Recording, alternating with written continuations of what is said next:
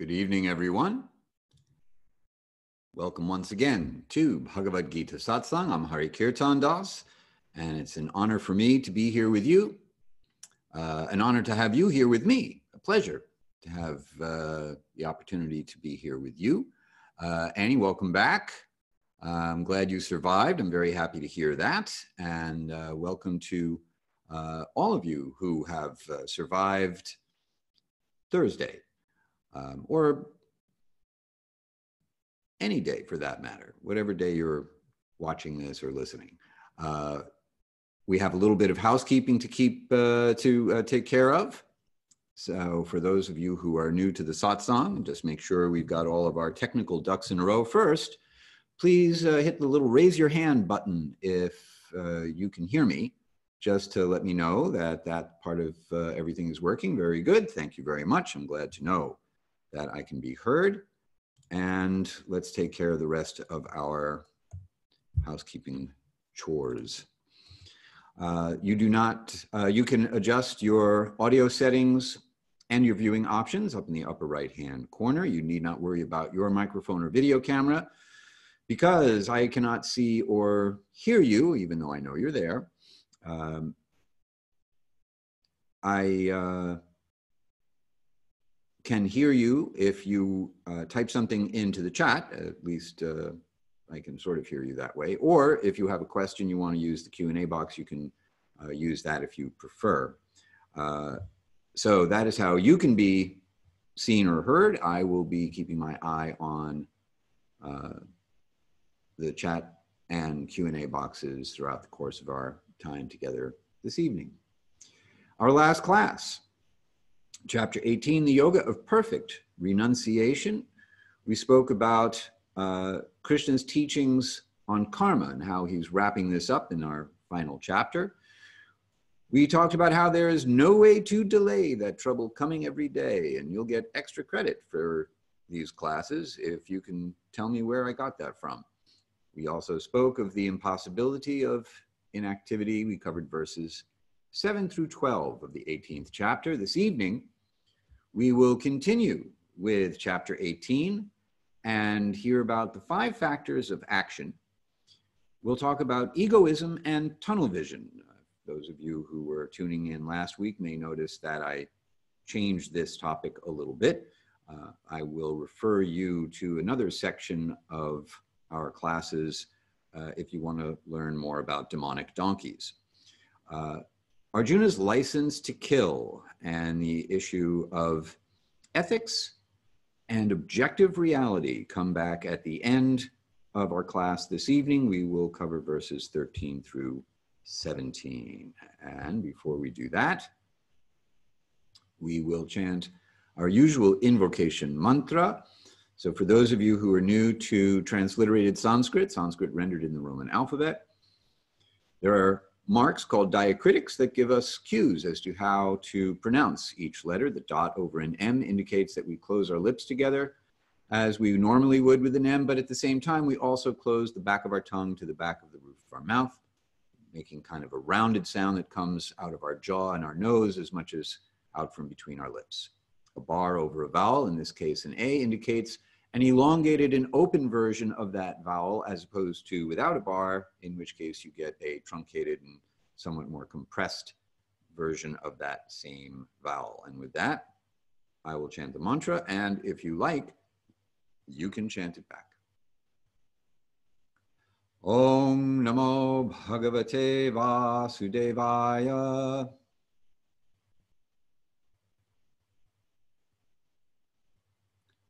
Om Namo Bhagavate Vasudevaya.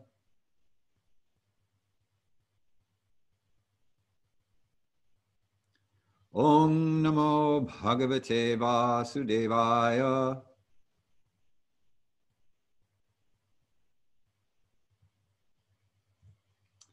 Translation: I offer my respects to the Supreme Person, the Son of Vasudeva, Krishna, who is the all-pervading transcendence. So this is a Krishna mantra, also a Vishnu mantra, either way, appropriate for preceding a class on the Bhagavad-gita, as Krishna is the speaker of Bhagavad-gita, and he identifies himself as the source of and non-different from the Vishnu expansions and incarnations. Last week, our next to last verse, verse 11, Krishna tells Arjuna to abstain from action entirely is indisputably impossible for one who is embodied. One who renounces the fruits of the action, however, is said to be a genuine renunciate. So here, Krishna is responding very directly to Arjuna's disinclination to fight. He wants to take the path of inaction. And as Krishna is winding up his instructions to Arjuna and his reasons why he should actually engage in the battle he's trying to avoid, he makes it clear that to not act actually is impossible, can't be done. And he has previously indicated as much. He is explaining to Arjuna and us, by extension, the real meaning of renunciation of action, which is to say that a renunciate is someone who does, in fact, engage with the world, moves through the world rather than around it or hiding from it. And that the renunciation has to do with detachment from the nature of the action, insofar as disinterest in anything having to do with a material motivation. Someone in knowledge understands the uselessness, ultimately, of action that has only a material motivation attached to it, and renunciation of the results of that action, or detachment from the idea of enjoying the results of one's actions, thinking them for ourselves. So next, Krishna is going to explain the constituent factors of action. And he'll do so in more detail than previously, or from a slightly different angle of vision. And we will compare how Krishna described action and its component parts previously with what he's going to do in these verses coming up. So with that, I will read the translation of each of the verses that we'll cover this evening, and then we'll go back and look at each verse one at a time in more detail.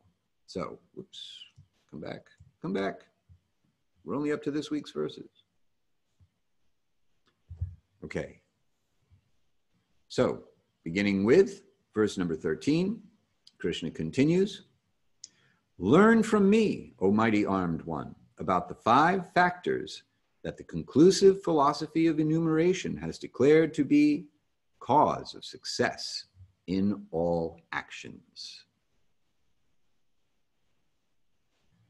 Verse 14,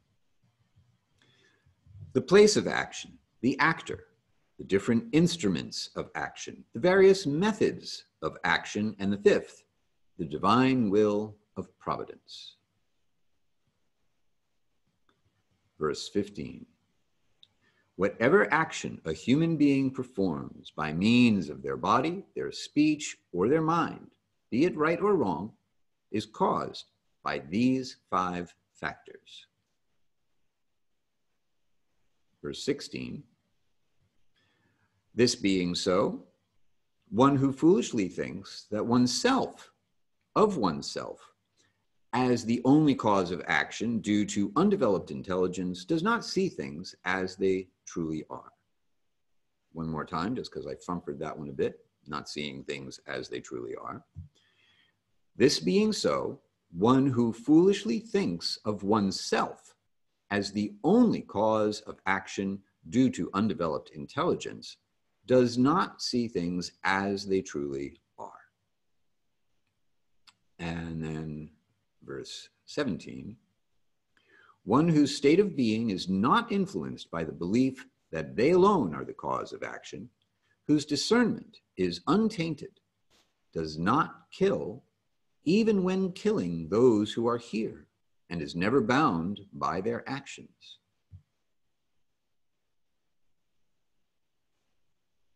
So that's a real mind blower of a verse to finish with. So now we will go back and look at each one of these verses in detail. And the first verse of the evening is a verse that we're going to chant together in call and response fashion.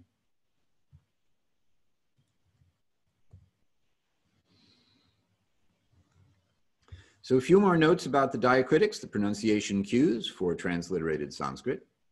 A tilde over an N indicates that you add a Y sound, a little body English to it. So the M sound becomes a ñ sound, like a piñata. We pronounce each letter that we see, so letters don't combine in this quite the same way that they do in English. So a and an I together would be more of a I sound as opposed to just I. The bar across the A you have already heard about.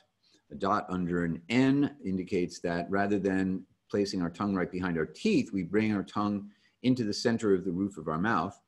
So N instead of N. It's a little subtle. A dot under an R indicates that you'll bring your tongue back to the about 2/3 of the way of the roof of your mouth, as opposed to top teeth over bottom lip. And that should cover us. Once again, two letters together like two consonants.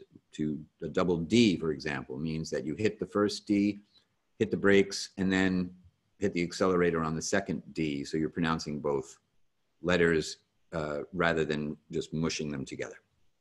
And with that, I will chant each line of this verse, and if you like, you can chant it back. Panchaitani mahabhaho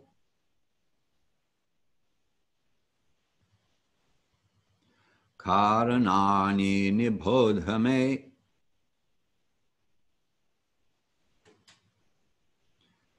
sankhye kritante proktani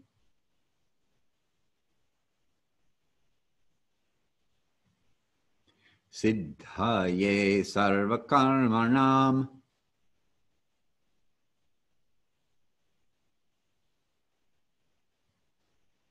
Translation. Learn from me, O mighty armed one, about the 5 factors that the conclusive philosophy of enumeration has declared to be the cause of success in all actions. So I'm going to back up to the Sanskrit. One of the reasons I chose this verse of the verses that we're covering this evening to chant is because of the presence of Sankhye and the phrase Sankhye Kritante. Sankhye is translated several different ways depending on which edition of the Bhagavad-gita you are looking at. And Sankhya as a philosophy, or the philosophy of enumeration specifically, is spoken about in the very beginning of the Bhagavad-gita. So now we're coming full circle back to this. The phrase krita ante, so kritante is actually a compound word, krita ante, meaning in the conclusion. So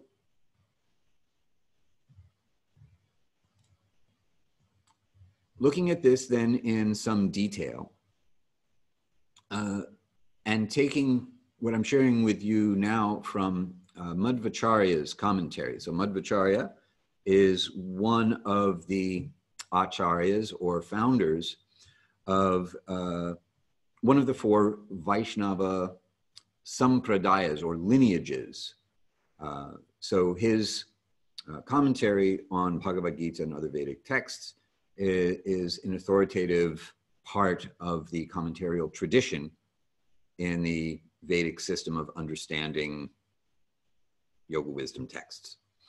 So Madhva tells us that the words Sankhya Kritante refers to the system of analysis established in the Sankhya philosophy of analytical conclusion by Kapila Dev, who appeared as the son of Kardama Muni from the womb of Devahuti, and who is an empowered incarnation of the Supreme Lord.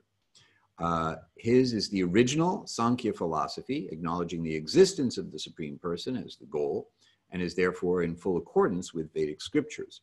It should not be confused by another imitation Sankhya philosophy by someone else known as Kapila, which bases its precepts on analysis of matter and is atheistic, not accepting the reality of the Supreme Person or the Supreme Lord, hence contrary to Vedic scriptures, and as far as Madhva is concerned, is unacceptable. So,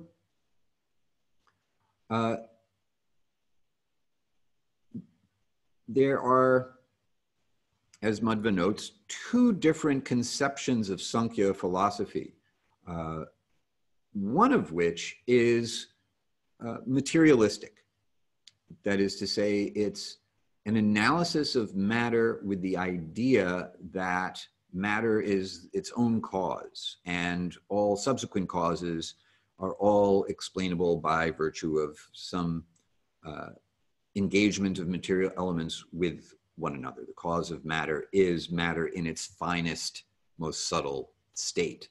And therefore, it's not really substantively different from the modernist view that matter organizes itself into complex stuff that somehow or other eventually manifests the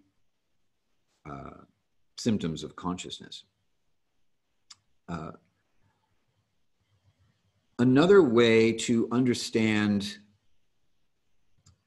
this reference of the conclusion of Sankhya is as Vedanta. So Anta again means end, Veda means knowledge. So this is also sometimes understood to refer to the authoritative Vedic scriptures, or in particular, the ultimate philosophical conclusion of the Vedas, and not specifically the Sankhya philosophy of Kapila.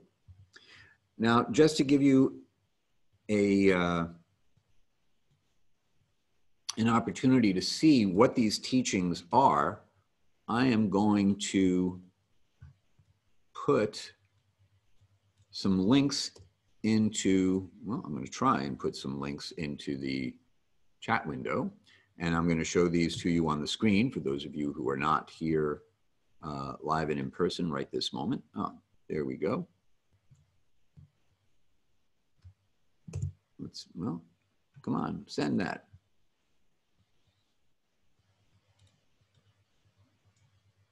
Doesn't want me to give you this information, apparently. There we go. All right.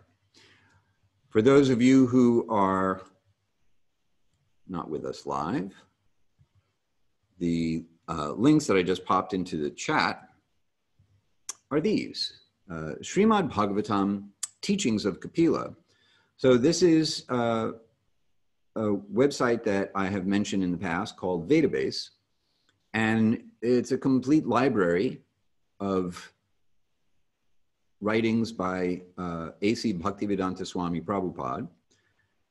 And this particular link will take you to 2 chapters in the 3rd canto of the Srimad Bhagavatam, where Kapila is teaching about the fundamental principles of material nature and how to understand those principles and the interactions of material nature. So you now have that for your reference.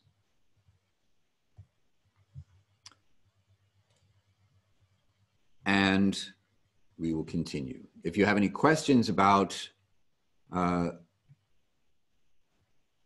anything I've said so far, or anything about this verse, please go ahead and pop your question or comment into the chat. So next up, Krishna will tell us what these 5 factors of action are. This now is verse 14. the place of action, the actor, the different instruments of action, the various methods of action, and the fifth, the divine will of providence. So, just so you've got all that, we'll go through it one at a time. All right, so here we're listing 5 factors of action. First of all, the place. So literally what Krishna says in the Sanskrit in this verse is, he just says the place. The understanding is that the place he's talking about is the physical body. In previous verses, Krishna has referred to the physical body in various ways, such as the city of 9 gates. So some sense of metaphorical reference to the body has been there. So here, the place means the place we live. Where we live is inside these material bodies. And as we speak about the influence of false ego and illusion, we can remember that in Patanjali's Yoga Sutras, Patanjali says specifically that our problem is rooted in mistaking the instrument of perception for the self. That is to say, we think that we are these bodies. So here, right off the bat, Krishna is making this distinction. The first factor of action is the physical body. The second factor of action is the actor, the person in the body. In Sanskrit, the jiva or the atma. I will use the phrase jiva or the word jiva because that, as we move along, will make it a little bit easier to differentiate between the second factor of action and the fifth factor of action. The third factor, the different instruments of action. This means the physical senses, the instruments by which we act on the world. So hands, feet, arms, legs, the tongue for vibrating. The mind is also considered a physical sense in that it's the reservoir of the senses. And even though it's metaphysical, it's still considered in the realm of matter. So you have the different instruments of action or the physical senses that carry out the action. Then you have the methods of action, that is the strategy and the execution of that strategy. So this originates in the mind. How we think about what we're going to do, and then we do it. So the action itself, as well as the strategy for action, come together in this fourth factor that makes an action possible. And then finally, the divine will of providence. The actual word here is daivam, which is related to the word deva, meaning God or divinity. So daivam means a divine force. So that's the transhuman part of this, or I should more accurately say the transjiva part of this, because it's not just human beings that are involved in action in the material world. However, it's important to note that humans, mankind, and the Sanskrit word used in this verse indicates human beings, mankind, that sort of thing. We're actually responsible for our actions. A person, a jiva, who takes birth in an animal body or some other kind of non-human subordinate life form, is playing out the string of their karma. They're just obliged to act according to the laws of material nature as long as you're in that kind of body. Your freedom of how you act, the extent of your free will, is more constrained than even the conditioning that we have as human beings. We are also obliged to act a certain way based on our conditioning. We have a particular kind of body. We're born in a particular kind of society. We have a particular kind of karma. We have likes and dislikes that we didn't choose. We just, that's just the way we are. But to take birth in the animal species means that freedom is constrained even further. The capacity for reflection, to wonder, how did I get like this? You know, simply isn't there the way it is in a human being.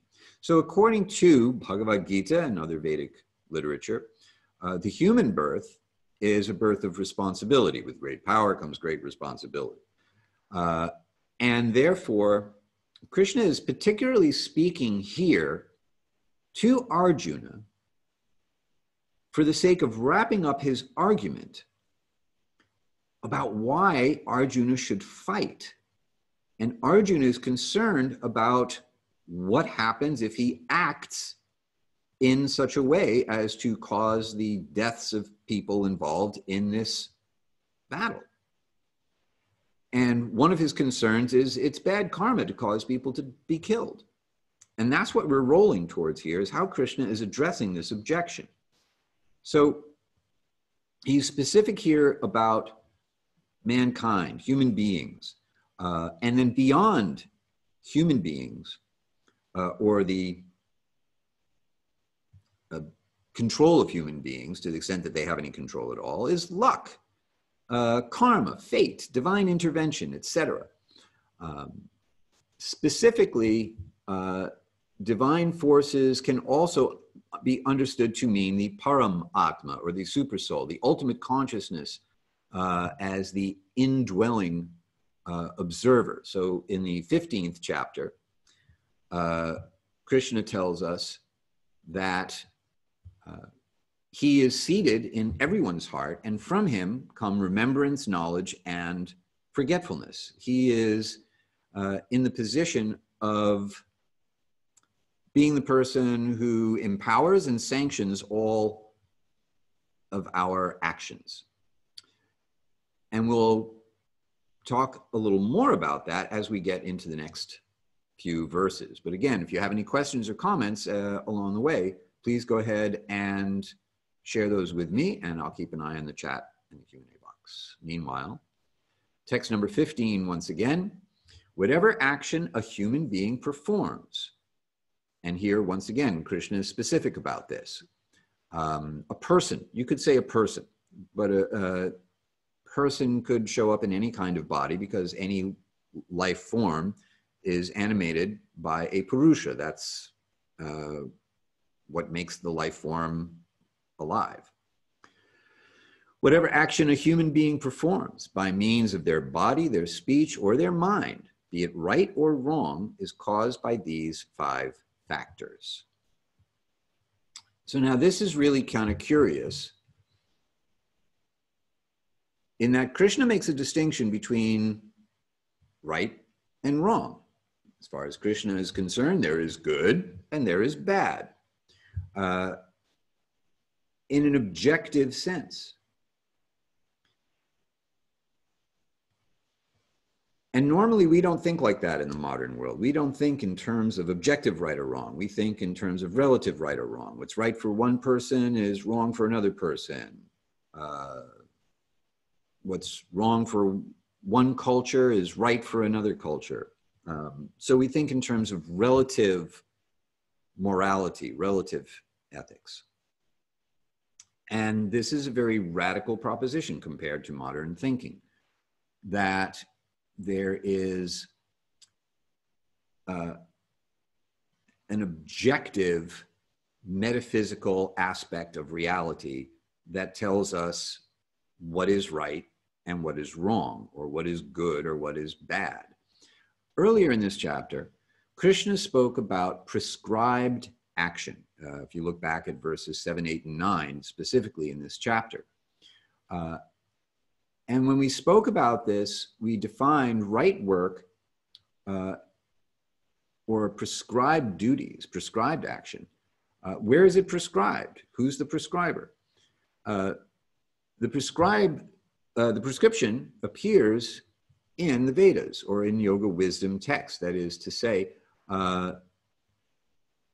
one aspect of yoga, Glenn, I've got your question. I'll get to it in a second. One aspect of yoga is the idea of we accept authority. It's just a question of which authority do you accept? Do you accept yourself as an authority? Do you accept a teacher as an authority? Do you accept the Bhagavad-gita as an authority? And if you accept the Bhagavad-gita as an authority, then which translation do you accept as authoritative? Which is Glenna's question. Which translation of the Gita are you using? I am using my own translation, actually. I prepare these classes by looking at about half a dozen different copies of the Bhagavad-gita, different editions of the Gita, and I put together my best translation based on authoritative source material from my teachers and different editions of the Gita that I think help to illuminate the text. So if you're looking for an edition where you can follow along word for word, you may have to wait till I publish the one I'm working on. I do have translations that I recommend, and if you would be kind enough to follow up with me via email, I will be happy to send you my recommendations of half a dozen or so different editions of the Bhagavad-gita that I like and will reference. Yeah, that was actually a little bit of a spoiler. So Jill, thank you for noticing. You'll all be the first to know. Back to the idea of an objective, you're welcome, metaphysical reality. I think we can all agree that torturing babies is wrong and bad. Objectively bad. I mean, it's just bad. And if someone thinks that that's fun or justifiable in some way, then we will think there is something objectively wrong with them and they need some help while we put them in a place where babies everywhere will be safe. This is actually a relatively old, a few hundred years worth old of a philosophical idea that you can't derive a metaphysical fact from a physical fact.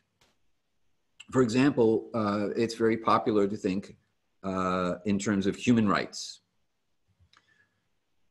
Well, what is it about being human that gives you rights? Where physically is there evidence that these rights should be there? You can't prove that humans have rights or should have rights based on biology, on physiology. If you go to a crime scene and you look at all the evidence that a crime had been committed, there's nothing in the physical evidence or even in the theory of how the crime might have been committed that says that the crime was morally wrong. There's no reason in the physical evidence to track down, apprehend, and punish the criminal. Rather, things flow the other way. From the metaphysical, you get the physical.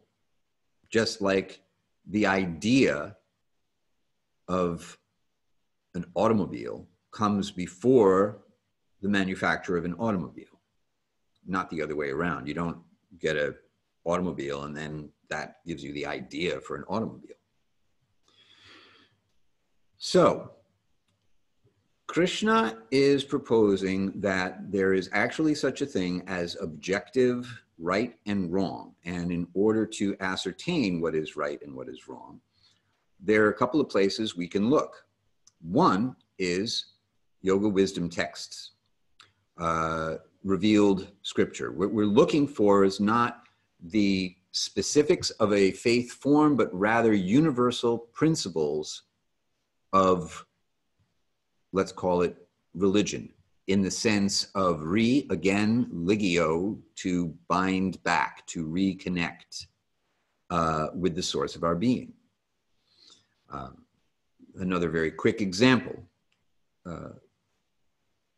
We in America have the Declaration of Independence, which is actually a very philosophical document with very specific technical philosophical language, such as we hold these truths to be self-evident, a philosophical term meaning requiring no further proof, just because it's so obvious,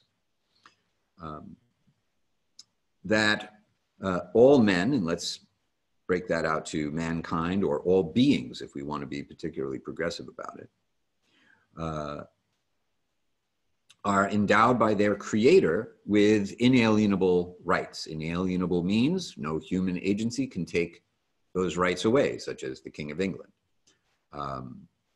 But not that because they're human, because, you know, we're not endowed with human rights based on biological fact. We're endowed with rights by our creator, the source of our being. And that's why those rights are inalienable. So we have a very metaphysical proposition that explains our physical presence in the world, and also a proposition of the self-evidence of free will, of rights to self-determination that are a divine right and not something having to do with the nature of our mortal encasements. So a divine right to self-determination as opposed to, say, the divine right of kings. The other way that we can know what is right or wrong or good or bad has to do with the gunas, the three qualities of material nature.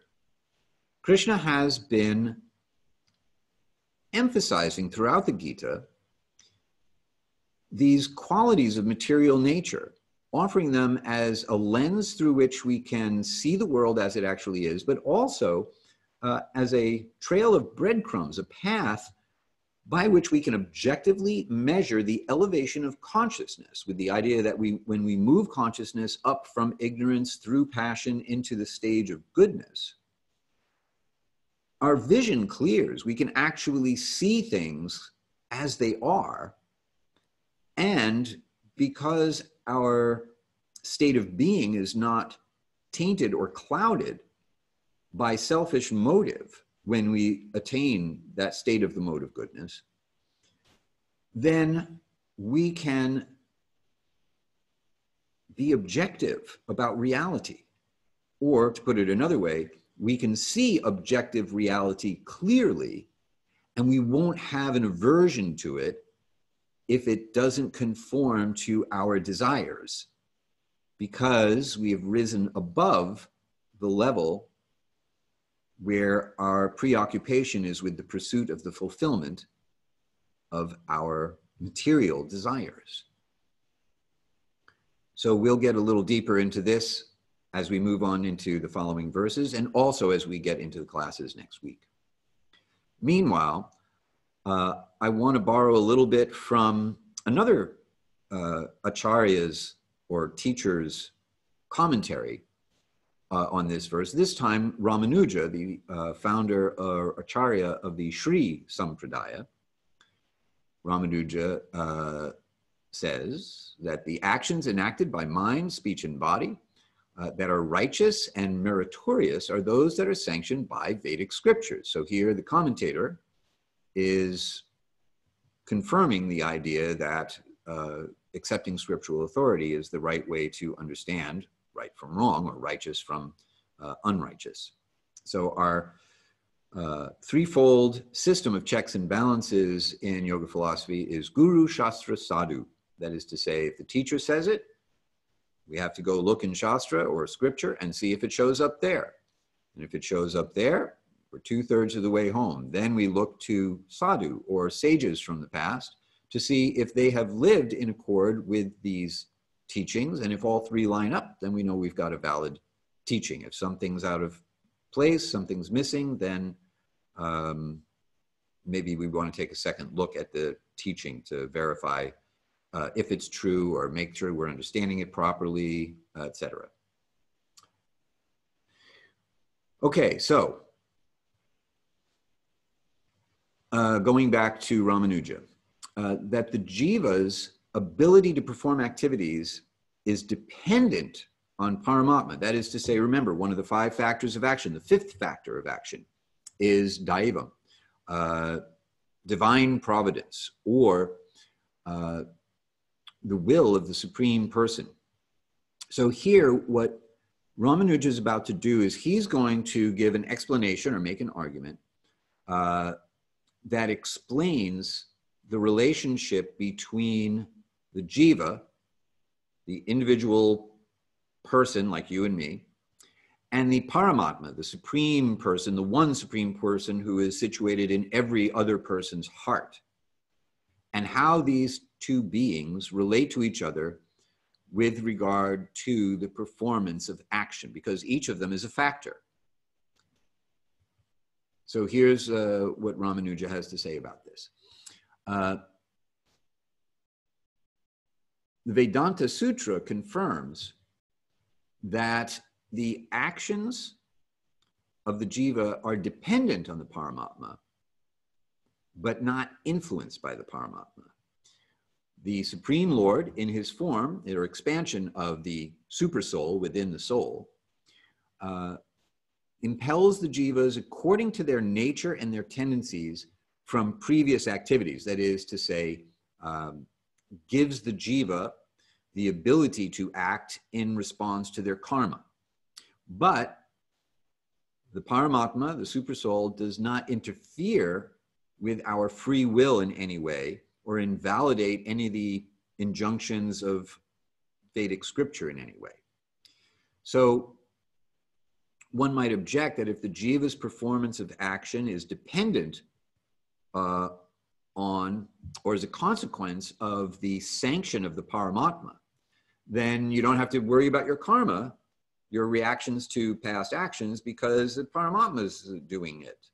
But this is not a correct conception, and it certainly isn't in line with the teachings of Vedic literature.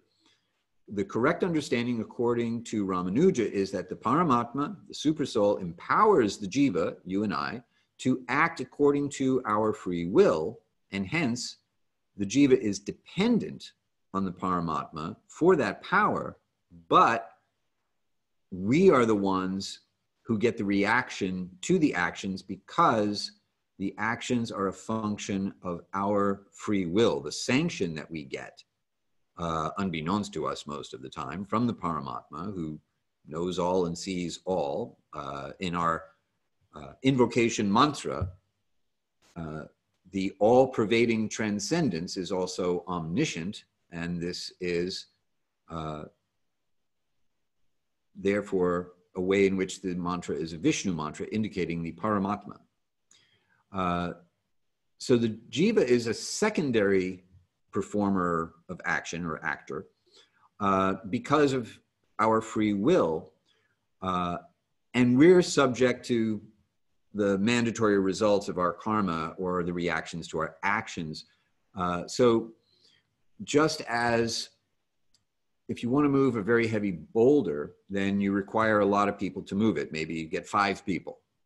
And then you manage to move it, but the person who derived the benefit from the movement of the boulder, they get the benefit or the detriment. So even though 5 factors are involved in action, the one factor, the jiva, is the beneficiary, or the not beneficiary, the unbeneficiary, whatever is the opposite of beneficent, of this action. You get either a positive or a negative result. All right. Any questions about this idea of the 5 factors of action, and the relationship between the jiva as a factor and the paramatma as a factor? Please let me know by popping something up into the chat. Meanwhile, heading into the home stretch, our 16th verse of the chapter.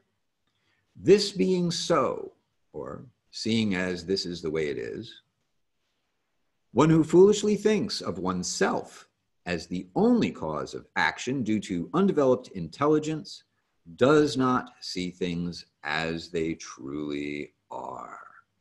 So here's where egoism results in tunnel vision, a lack of discernment, the inability to see the different factors of action, and the influence of the ego. The lack of discernment is specifically the inability to make a distinction between the jiva and the body, the mind and senses as well. The inability to make a distinction between oneself and the supreme self within. This is the influence of the false ego that blocks out the other four factors of action. So we have tunnel vision when we are under the influence of this idea that we ourselves are the cause of action. Krishna speaks of this earlier in the Gita, all the way back in the 3rd chapter, when he says, one who is bewildered by the influence of false ego thinks, I am the doer of activities.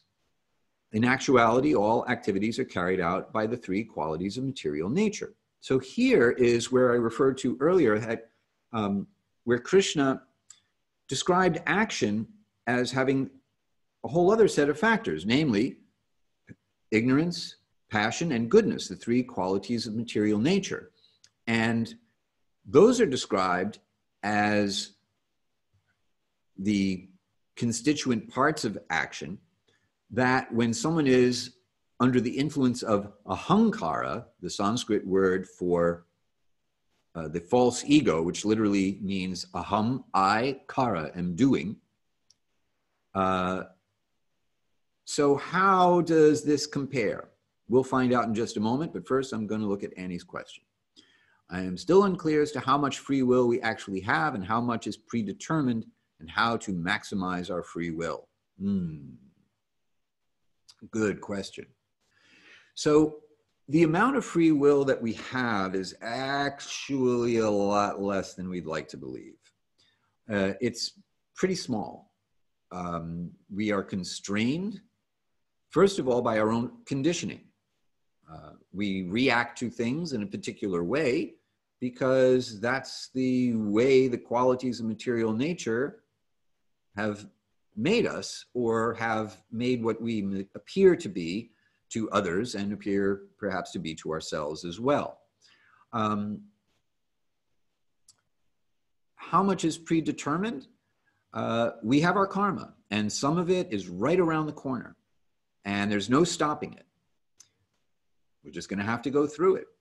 Some of that karma, maybe it's not fully developed yet. Maybe there's still a chance that you can bend it in a different direction. Some of it is just in seed form, hasn't even taken root yet.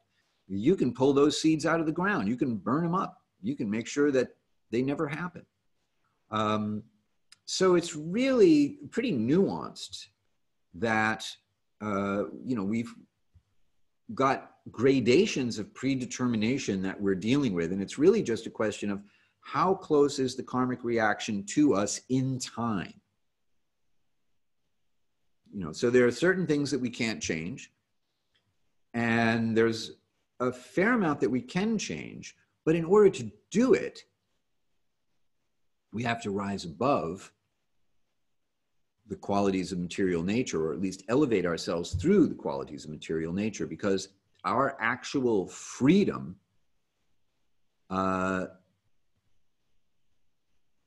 increases in direct proportion to the level of the elevation of our consciousness, or the purification of our consciousness. This is why the ethics of yoga are so important, because the ethics of yoga are not just arbitrary rules that make up someone's idea of right or wrong, but rather they're guidelines that allow us to purify our consciousness of the influence of the modes of passion and ignorance and rise up to the level of goodness, where we get a better picture of what is reality actually, and we are closer to liberation. So therefore we are more liberated, have more freedom to act. How can we minimize our karmic debt? By engaging in spiritual activities. That is to say, what Krishna is describing here in the Bhagavad-gita is how to spiritualize your life, not how to walk away from the world and live in the forest, but how to move through the world in such a way as you're not touched by the world, the same way a lotus flower is not touched by the muddy water that it's growing in.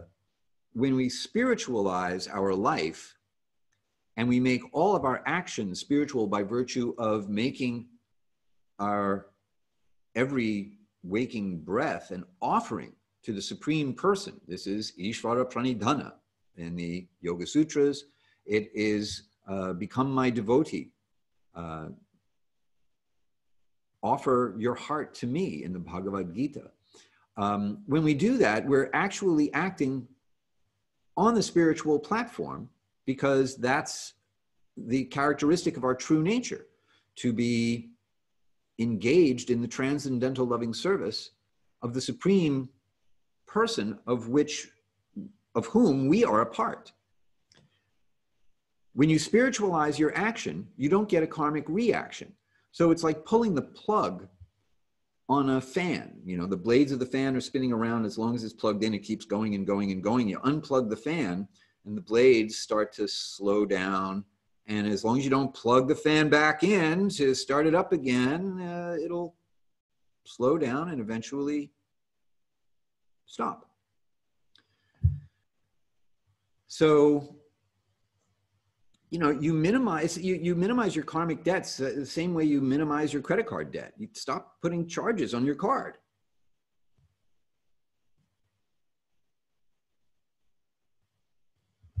Let me know if that analogy works better than the fan. I'll bet everybody can relate to the whole credit card debt thing. Anyway, let me know if that works for you. Okay. Let's go on. So,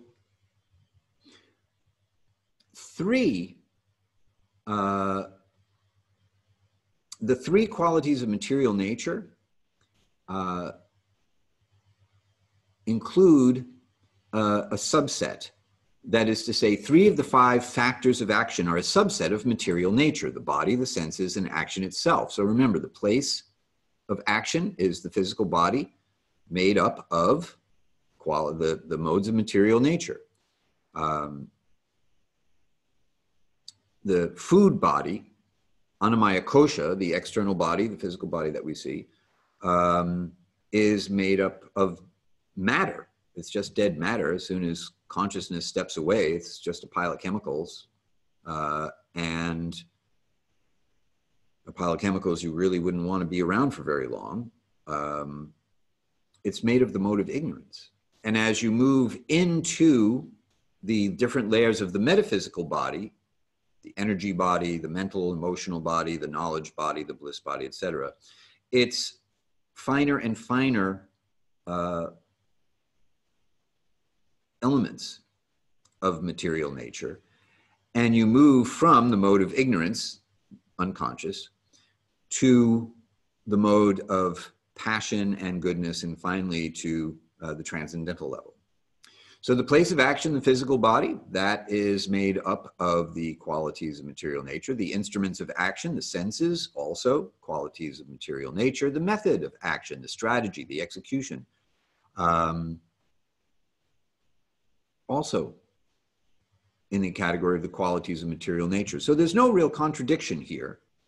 When Krishna says the activities are being carried out by the modes of material nature, then that's one way of looking at action, and that's totally valid. We are thinking we're doing things, but actually the self proper is not really involved in action at all, and the modes of material nature are carrying them out. And then in another sense, because we have free will and we're given the power by the Paramatma to act on the basis of our free will, then two of these five factors are actually transcendental to material nature. The jiva, who doesn't know he's transcendental usually, and the divine will of providence, or the supersoul, who does know that he's transcendental and knows that the jiva is also transcendental and would like very much to inform the jiva of that fact.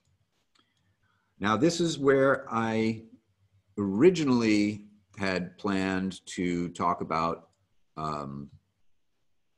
demonic donkeys, but I found that actually that wasn't the best thing to do. However, I've just put in the chat, and I will put in the newsletter for those of you who are going to watch after the fact, that you can go back to class 39, Bhagavad-gita, chapter 7, verse 17 in particular, to hear about how egoism is for demonic donkeys. I don't want you to feel left out on that. I do want to get to the last verse before our time runs out this evening, so here we go. One whose state of being is not influenced by the belief that they alone are the cause of action, whose discernment is untainted, does not kill even when killing those who are here, and is never bound by their actions. So this is Arjuna's license to kill, which really kind of freaks us out usually, because now this sounds very much like the argument for religious warfare, for killing people based on some religious belief, which is not what it is. In this verse, Krishna informs Arjuna that the desire not to fight is arising from his influence of his false ego. An example is that if a soldier during wartime kills an enemy combatant under the command of his superior officer, then he's not going to be, or she is not going to be, subject to criminal proceedings for having killed someone. But if that same soldier kills someone on their own personal account, then they are criminally liable for that action. So in other words, they don't have any authorization to do it. Krishna is giving Arjuna his authorization to do this. Remember, back in the 11th chapter, he told Arjuna that this is already a done deal, fait accompli. I've already killed everybody on this battlefield that is due for death by virtue of the influence of time, which is another form of my very self. And you can get credit for it, or you can walk away and be the goat.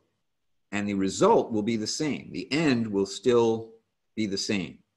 It's just a question of whether you have to deal with the very negative karmic reaction of walking away from your obligation to act, or whether you will get the benefit of living up to your obligation to act. Arjuna's illusion is that it's all about him, that he's the actor, that he's the one who's making it all happen, that just because I want a kingdom, all these people are going to have to die. Well, that makes me a real crummy person, doesn't it? Well, you know, that kind of low self-esteem, beating yourself up stuff, that's just another form of false ego. So this is what Krishna is telling him. It's not just about you. You have a duty, first of all, to defend righteousness. You know, you have to step up and, let's say, defend the Constitution when it's under attack, even if the outcome means you'll get fired. That sort of thing. It's a matter of doing the right thing because it's the right thing to do. And in this case, Krishna's assessment of objective reality, which he's in a good position to know since he's speaking from the position of God, says that the enemy combatants, the people facing Arjuna, are wrong. They're objectively in the wrong. And Arjuna and his brothers on the battlefield are objectively in the moral right. And therefore, he's got a duty to step up and fight. So the actual argument is for warfare based on universal principles of objective reality, of an objective metaphysics of morality, not a rationalization to privilege a particular form of faith over others and to impose it on others by force.